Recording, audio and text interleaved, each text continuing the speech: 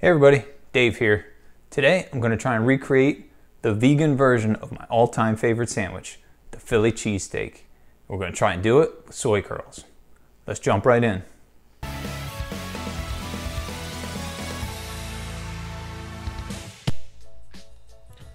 Alright, we're going to kick it off here with the toppings. You can see here I'm going to go onion and mushroom on my steak. Now if you're going to go onion, you probably want to go yellow onion or white onion. That's a traditional topping for a cheesesteak. If you got a red onion, you could use it. I think that's more of a salad onion or a burger topper. But if all you got in the house is shallots or green onions, then for God's sake, just go to a grocery store, buy an onion at like 50 cents. Come on, have some dignity.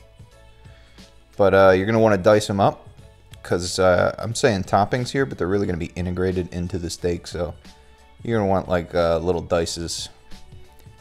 And as you get a good look at my culinary cutting skills here, you can get an idea of what you're going for. Just try not to cut your fingers off like I almost did.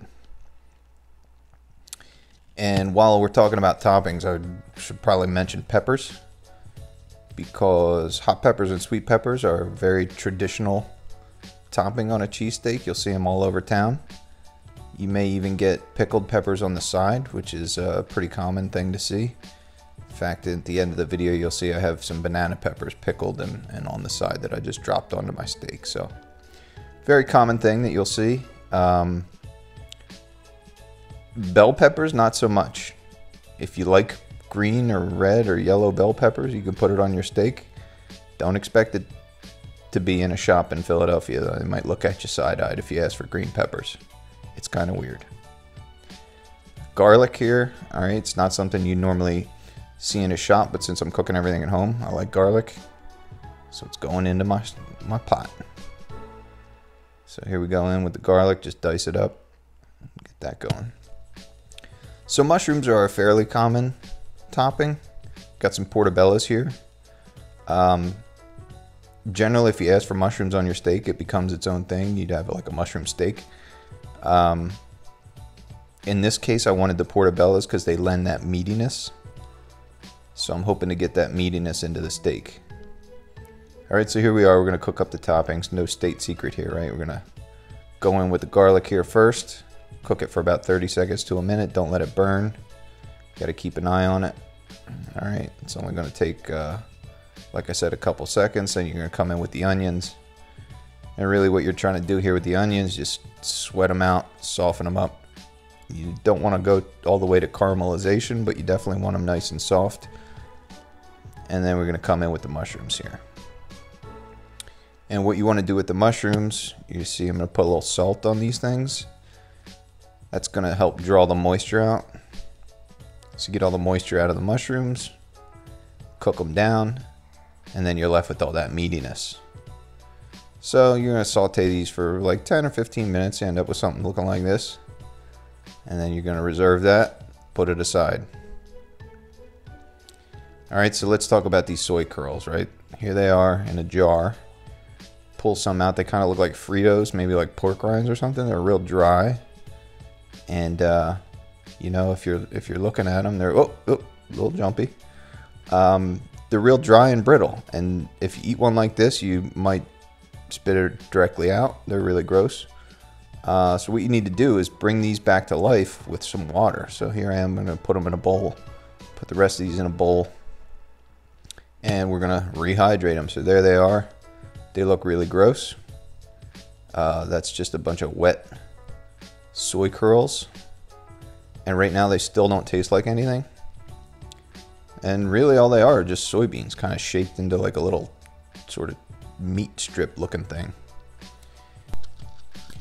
Okay, meat on a traditional cheesesteak is going to be either ribeye or sirloin. Okay, it's going to start off as a raw meat. It's going to be cut very thin, and it's going to be cooked on a flat grill. Cooks up very quickly. Okay, you can't use roast beef, deli meat. You can't use leftover pot roast. Those guys make good sandwiches, but they are not cheesesteaks. Okay, so if you go to a shop like Pat's or Gino's, they're going to cut the ribbons nice and thin. Okay, you get long strips of steak and it's delicious. But if you go to a place like Jim's, okay, they're going to start off with the long strips of steak, and then they're going to mince them up a little bit. And that's kind of what I'm going for here, because I can't get this stuff as thin as I need to. So I'm trying to recreate the mince. And so, you know, I'm going for like a little bit of a rough chop, somewhere between a rough chop and a mince. And it's leaving me with these little bits. And you can kind of get an idea here what I'm left with.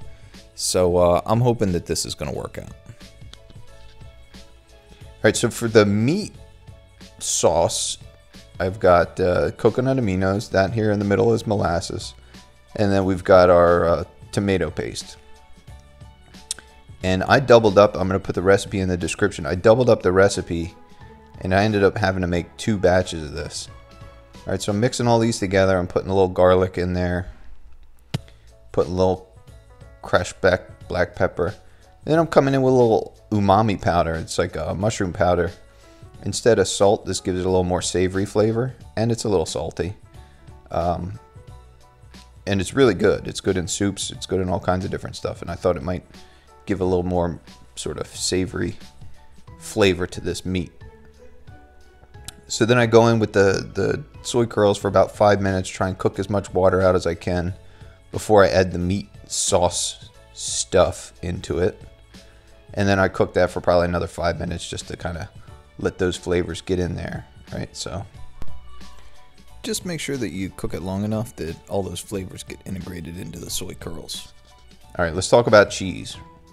So traditionally on a cheesesteak, you're going to have either provolone, American, or Cheese Whiz. All right. If somebody's offering you Swiss or Gruyere or some other fancy cheese, it's going to be a weird cheesesteak. I don't know. It's just not how you normally make it. I'm going with a whiz here. You can see I put a little vegan butter, about 2 tablespoons in. Then I came in with about 2 tablespoons of gluten-free flour. Now I'm coming in with about 1.5 cups of cashew milk here. So I'm keeping it vegan. All right. You're going to want to get all the lumps out of that little pasty dough that you had. And then cook this down for like a couple minutes. And you can kind of see when you can draw lines on the bottom, then you're ready for your cheese.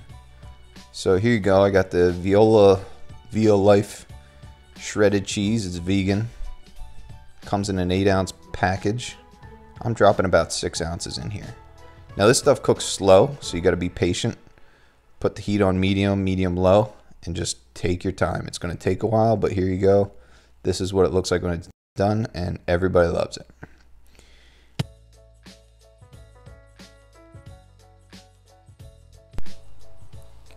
All right, so time to build this Sammy. So what you're going to do is take a scoop of your toppings, take a couple scoops of your meat, get it into like a little sandwich mound here. This is going to be the bottom of the sandwich, so you can put a little whiz on the bottom. Come in with a roll. I got about a 4-inch roll here. It's kind of cold in the kitchen that day. Give me a break. Then you're going to come in with the spatula, come underneath, flip it onto the plate. Then you're pretty much done. Hit it with a little bit of whiz, all right? Try and integrate it into the sandwich. You can use a knife for that. And now this bad boy is ready to eat. Enjoy. All right, I am psyched. This thing looks the part. It smells like a real cheesesteak. And if it tastes anything like it looks, we're in for a treat. You ready to go in for it? I am so ready. All right, let's give this thing a shot. Okay. Oof, man. Mmm. Mmm. Mmm. Mmm. Yeah. Oh my god. Oh, yeah.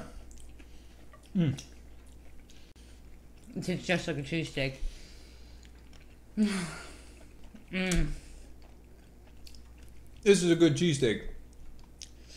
The texture's right. It tastes good. Gooey cheese. Everything is good. This thing is delicious. All right, so there it is. Delicious vegan cheesesteak. Definitely give this a try. And until next time, thanks for watching.